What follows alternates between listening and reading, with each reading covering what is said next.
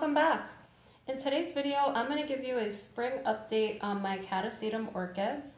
They are, right now, they're in 3 different phases. They are not coming out of dormancy together, but there are about a third of them that are still going dormant and haven't lost their leaves. Those are the ones on the left. The ones in the middle have come out of dormancy and are starting to grow, and those I need to repot. And then the one on the right is the orchid that came out of dormancy first. As you can see, it's pushing out a pretty significant growth.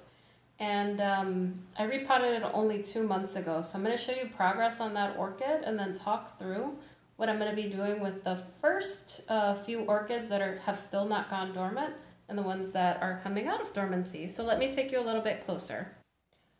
So these 5 orchids over here are still dormant. Some of them still have their leaves. These are going to fall off at some point. Maybe they'll stay on, but we'll see. So these orchids have not been getting regular water. I don't fertilize or water them unless the bulbs are getting excessively shriveled. So this is a little bit more shriveled than I would like. So I will probably run some water through these. And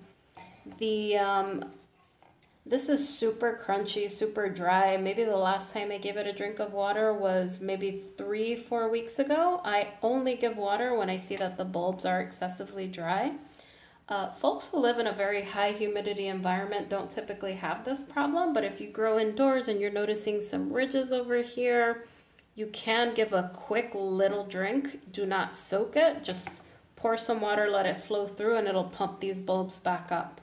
So that's what I plan to do with these orchids. They'll be fine, provided they don't have new growths coming in. That's when you want to be careful with the water. You don't want to rot the new growth. But I'm going to give these guys a quick little drink, like a trickle through the pot. That'll be enough to plump these bulbs up. Again, if you have high humidity, you don't have to worry about it. And then just take it on a case-by-case basis. Like, you don't have to... If your bulbs are plump, like this one over here, I'm probably not going to give it anything because this one looks pretty good. But this one I probably will. This one has some wrinkling. This one I'll probably leave alone. It doesn't look too bad. So you play it by ear. I expect these orchids to come out of dormancy in the next 2 months or so. So far there's no growths here yet, but ideally they all come out of dormancy in the spring. But these complex Catasetum types, they have a mind of their own, so they don't always come out of dormancy together. Let me show you a couple of orchids next that have actually come out of dormancy. So I've got a lot to do here. So let me actually take you a little bit closer. As you can see, these orchids are starting to grow some of their new growths coming in. They've already lost their leaves.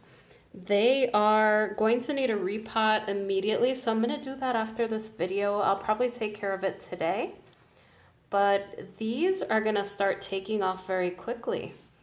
I'll put a link down below where I repotted one of my orchids that came out of dormancy first so you can see it. This one has actually already been repotted.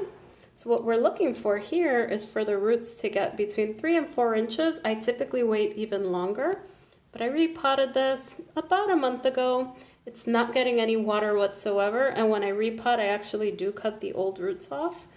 This back bulb is getting pretty shriveled, but I'm just going to monitor and wait for these roots to get longer before I do anything. So this will be fine. I repot with sphagnum moss and slow-release fertilizer since these grow really fast.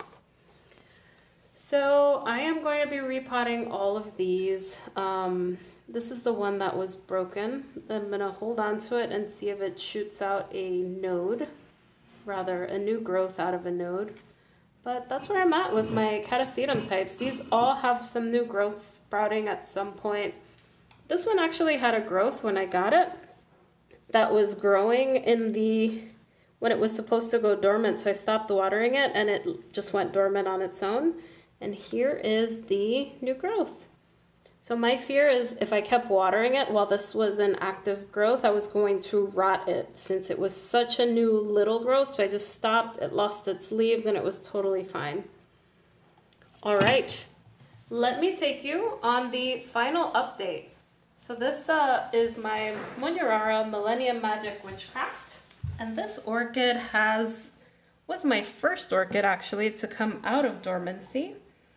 As you can see, it's growing really quickly. So I repotted this orchid in the beginning of January. It was right after the holiday time. 2 months ago, today is March 12th, 2021. I repotted this in January. I'll put the date down below so you could see. But check out how substantial that growth is. So this is really why you have to repot very quickly. Once they start growing, they really take off. So this is only 2 months of growth. So I'm watering this pretty regularly.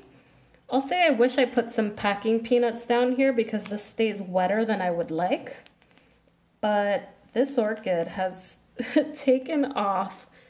The bottom is it's just full of roots. So this orchid I water abundantly now since it is just throwing out crazy roots. It's actually branching and doing really well. So this is why you have to use slow release fertilizer with these guys. When they start, they literally do not stop. So as you can see, all of these orchids over here, they look like nothing when they're in dormancy, but when they're in active growth, they just blow up. And they get big very quickly. So this is why they are heavy feeders. This is why we give slow release fertilizer to them. We want to make sure that when they're growing quickly, they get the nutrients that they need and they really take off.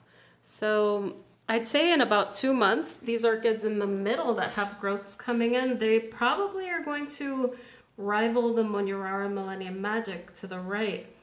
The ones on the left are probably going to start coming out of dormancy between April and May. I'm sure we'll start seeing some new growth soon.